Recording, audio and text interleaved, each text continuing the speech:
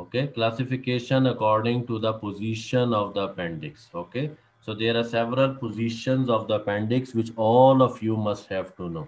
Okay, number one, the most common position is the retrocecal position. Baby, the most common position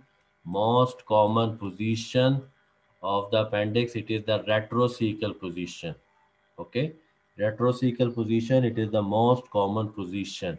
For example, this pelvic position, please remember, pelvic position, it is the most dangerous position.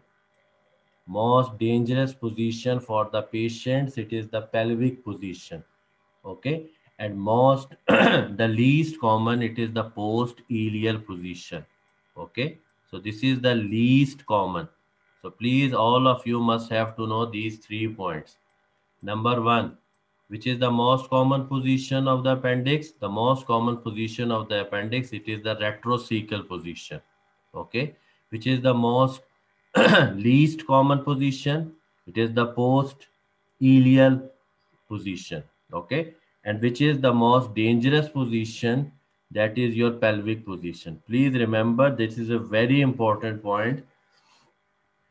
It is a very important point that pelvic position, it is very difficult to diagnose.